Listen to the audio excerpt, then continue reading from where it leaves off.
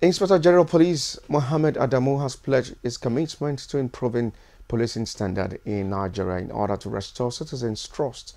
He said the force will work with the citizens, neighborhood, and other security actors as a pathway towards addressing communal crime.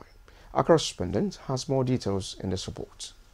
According to the Acting Inspector General of Police, community policing shall drive up level of policing function, saying the force will inaugurate Community Policing Implementation Steering Committee, which will consist of seasoned Nigerians and experts on community policing. With neighborhood and other strategic security actors as a pathway towards addressing communal crimes.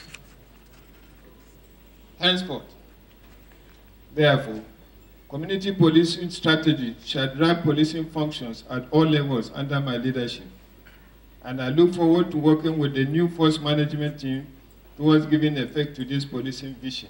Chairman Police Service Commission and the Comptroller General of Prison urged the newly promoted senior officers to remain committed in protecting lives and property of the citizen, saying the Commission will continue to give selfless support to the force. They reached the rank on merit, not only on seniority, but I want to emphasize also on merit. The newly elevated officers, that to whom much is given, much is expected.